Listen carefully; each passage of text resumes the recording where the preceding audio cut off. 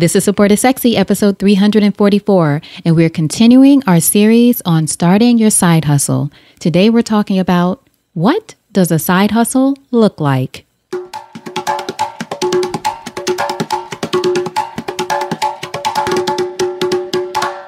Welcome to Support is Sexy. I'm your host, Elayne Fluker, entrepreneur, author, and founder of Chic Rebellion Media.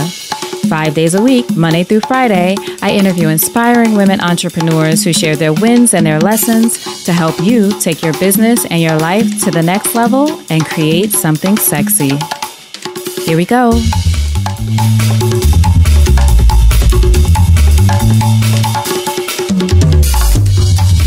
Hi everyone, welcome to a new episode of Support is Sexy. I'm so happy to have you here. It just would not be the same without you. And thank you so much for coming back for day 2 in our 5-part series on starting your side hustle. Now, if you didn't hear the first part, go back to episode 343, start there, then come back and listen to this one. I'll be here. Now, today we're talking about what does a side hustle look like? There are a lot of definitions out there. There are a lot of people doing incredible content around side hustling, so make sure you look for that. But my definition is a side hustle has come to mean a venture that you start or additional revenue stream that you generate outside of your regular job or outside of school or outside of other primary obligations. I don't think of it as just something that you're doing on the side of your job. You can be in college or school and have your side hustle going on, doing hair or doing something else. So it's a business or it's a passion project, but it's one that creates income for you outside of your primary obligation, your primary job, your primary focus, if you will. Whatever it is, it's in addition to your main thing, in other words. Now, New York Times bestselling author Chris Guillebeau, who recently wrote the book Side Hustle From Idea to Income in 27 Days, told Forbes magazine, a side hustle is more than just another stream of income. It's new job security. When you receive paychecks from different sources, it allows you to take more chances in your regular career. More income means more options. More options equals freedom. And that's a great way to sum it up. Now, Chris also has a podcast called Side Hustle School. Make sure you check it out. I think it gets 2 million downloads per month or something like that. It's a daily podcast and it features successful side hustlers each day. Again, Side Hustle School. Now, let's talk about what your side hustle might look like. It may be something that you've discovered you're good at that people always ask you for. You know, people are always asking you for some kind of favor. If you see a pattern there, that might be your side hustle and you've decided to start selling it. It could be skills that you've learned at your day job and that you offer to people outside of work. That might be your side hustle. Now, in that case, make sure that there are no conflicts. You don't want to do anything that's against your contract at work or your employee agreement or anything like that. So make sure there are no conflicts if you're offering something that's closely related to your work. It could also be a meantime business, so meaning that you're just doing it now to make some extra money.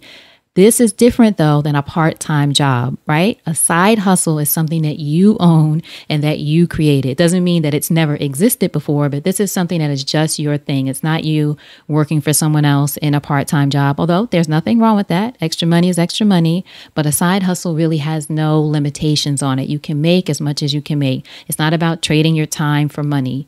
You've created this. This is your thing. A side hustle can also be a business that you set up that generates passive income. So maybe flipping houses is your side hustle or something else that's more of a passive income as opposed to something that you do day to day. It could also be the beginnings of that new business that you've been dreaming of. As we talked about in episode 1, this might be the first step where you're tipping your toe into the entrepreneurial waters. And this is what your side hustle is. You're thinking about someday when this takes off, this is going to be that thing. So those are some of the ways that your side hustle might look. Now, what it doesn't have to look like, it doesn't have to be a business that will take the place of your full-time job. Again, in the first part of the series, in episode 343, I talked about no job shaming. So having a side hustle actually means you have a primary job. Maybe you transition later, but you have a job or a full-time focus. You're doing this on the side, and it doesn't have to take the place of your full-time thing. It might just be, as we said, a passion project, but you're getting paid for it. It doesn't have to be the end all be all. It also doesn't have to be the start of a new business as an entrepreneur. It's not an either or situation. As we said, you can have both and. Now, here's a heads up for what your side hustle shouldn't look like. It should not stop you from performing the key duties of your 9 to 5, school, or whatever your other full-time obligation is. If that happens, or when that happens, it's not your side hustle anymore. It is your job. Even as entrepreneurs, we talk about creating things and doing things that we want to do and having our own thing. Really, entrepreneurs create jobs for themselves until you get to a certain point and you don't have to be as involved in your business. You've created a job for yourself, but it's the job that you want. It's what you want to spend your time doing day to day. So if your side hustle becomes something where you have to stop doing your duties at work, or you're neglecting your duties at work, it is now your job. It's not a side hustle. And lastly, let's talk about what a side hustle doesn't mean. It doesn't mean that you're unhappy with your job or that you're quote unquote cheating on your job. You might love your job, but maybe there's this other thing that gives you a different kind of feeling, a different kind of energy, different kind of income. That is your side hustle, but it doesn't have to replace your main thing. Again, if you're doing something similar to your job, you want to make sure that you don't have any conflict of interest, but you can have your full-time job, love your full-time job, and have your side hustle or side business. Now, I've spoken to successful women like Courtney Anderson and Tiffany McKenzie, who are the owners of Vibe Ride. And Vibe Ride is a cycling studio in Atlanta, Georgia. And both of those ladies are full-time lawyers. One is a tenured professor at a local university, and the other is at a law firm. So they have big jobs, but they have this business, and they've told their employers about this business, which is fitness, which is a different industry than what they're in.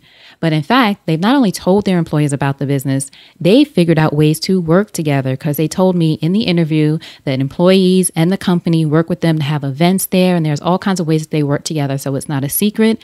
They know they have the business, but both of them still love their jobs. Now, you can hear the story of Courtney and Tiffany from Vibe Ride in episode 203 of the Support is Sexy podcast. All right, so that's part 2 in our 5-day series on how to create your side hustle. Tomorrow, we're going to talk about how you can figure out what your side hustle might be and what could be a fun fit for you. You never know, but we're going to talk about some ideas, so be sure to come back. So until then, to make sure you don't miss any of these episodes in the series or episodes down the line, make sure that you're subscribed to the Support is Sexy podcast. And if you love it, I would love a review from you. I always say a 5-star review is amazing. I think I have over 65 5-star reviews at this point. So thank you. If you have left a review, 5-star reviews are amazing, but any feedback is appreciated. So please make sure that you subscribe. And if you love it, leave a review. All right, so thank you again so much for being here. And until next time, you know what to do. Go out there and create something sexy, and I'll talk to you soon. Take care.